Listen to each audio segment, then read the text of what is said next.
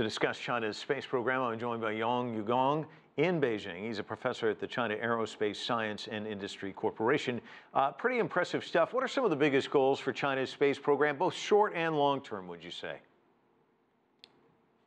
The short-term goal of China's space program is to establish its own space station in low Earth orbit and also accomplish the robotic lunar exploration program. And in the future, maybe by 2030, China hopes to become an advanced country because now it is already a big country in space field, and in the future it hopes to become an advanced country in the world. So to achieve the goal, it still has many breakthroughs to have.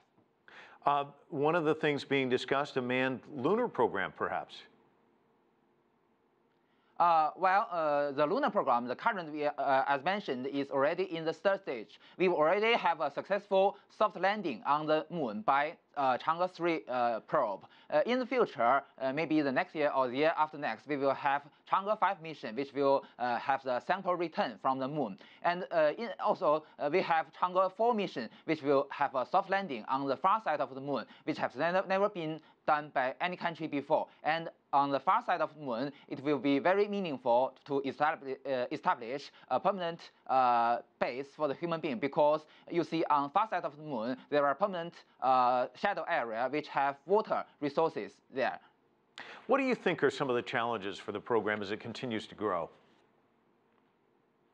As I mentioned, China is already a very big country in space field. We have many launches just after US and Russia, but we still have many key technologies to master. For instance, in the future sample return mission, we have to solve the problem of the rendezvous on the lunar orbit. And for the future manned missions of the future space station, we have to have breakthrough for the midterm and long-term duration of manned stay in space. And also the regenerative life support system for the future station is also a critical part for us.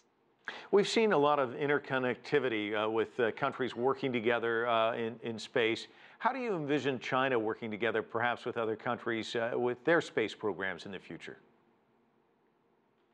Actually speaking, China is already have a very close relationship with Russia and ESA. We already have many joint experiments or even joint missions. For instance, such as the Double Star program with ESA, which is a scientific research program. And also, we have the Firefly 1, the Mars probe with Russia. In the future, I believe we can have more cooperations with the United States.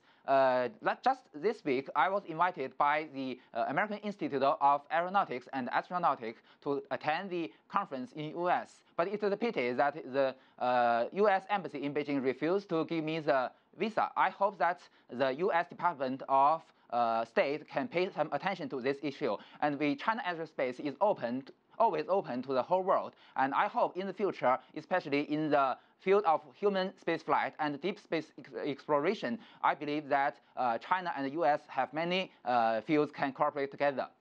Well, Mr. Yang, I hope they're watching the broadcast and they can fulfill your wish and that you can come here to the United States. Thanks so much for joining us from Beijing.